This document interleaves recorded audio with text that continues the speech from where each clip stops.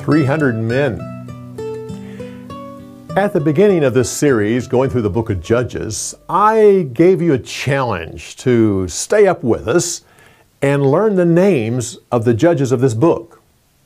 I say judges of this book rather than the judges of Israel, like many people say, because there were many judges of Israel, not just these. Matter of fact, even during the time of Judges, there were more than just these people here. Every major city and town would have judges. Even the small villages would have somebody, like I mentioned about the old wise woman.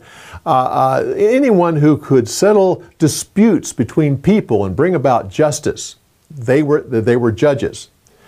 But in this book, there are several major ones that are mentioned because of the great deeds that they did.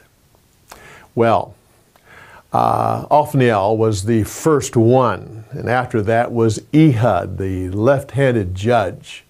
Then you have Shamgar, which was up in the Galilee area. After that, Deborah. And now Gideon. Well, actually, if you just learn two more, maybe three, you'll have all of the major ones. You have Jephthah, which we'll deal with later, and Samson. I mentioned possibly three because Abimelech technically is considered a judge. He declared himself king, which means he judged the people at least for 3 years. But maybe not. I guess we'll have to throw him in there too. Learn those three more and you'll have an A on your report card. If you're one of those who just insist upon having an A+, well, there are a few more judges to learn on top of these. Well, Gideon. Gideon was from the tribe of Manasseh. He, after all this is over, he actually helped to bring about the worship of idols again.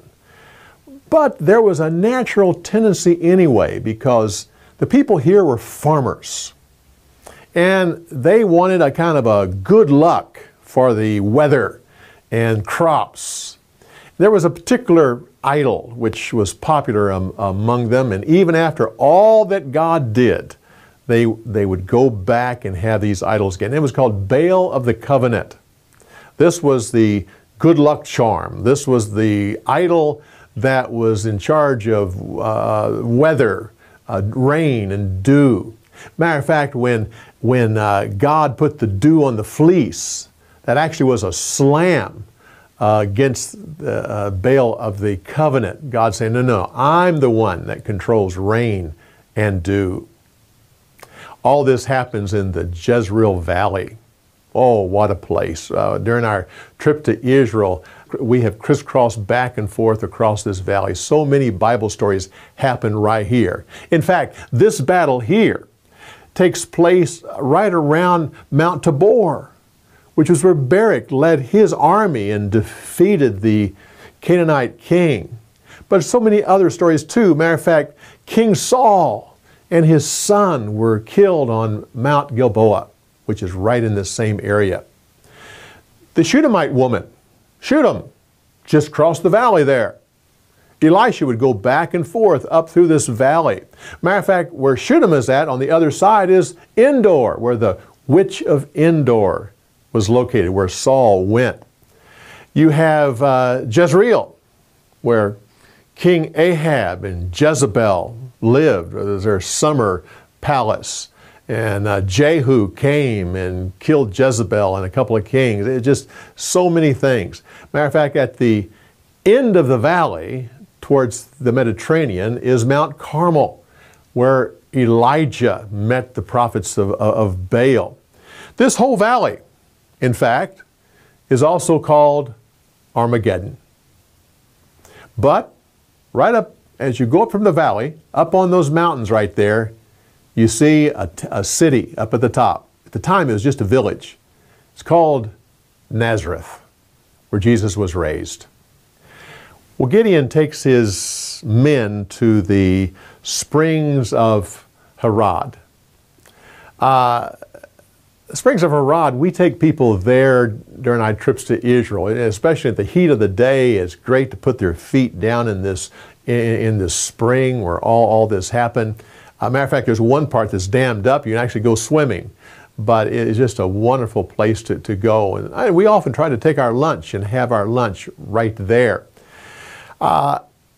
When God, He said to Gideon, I want you to go down and listen to the Midianites talk. And if you're afraid, take your servant with you. No doubt about that. Grabs the servant and said, okay, let's go. Now, the dream that the Midianite man had about the barley that was rolling down the hill and hits a tent, it wasn't hard to interpret what that was, or what that meant.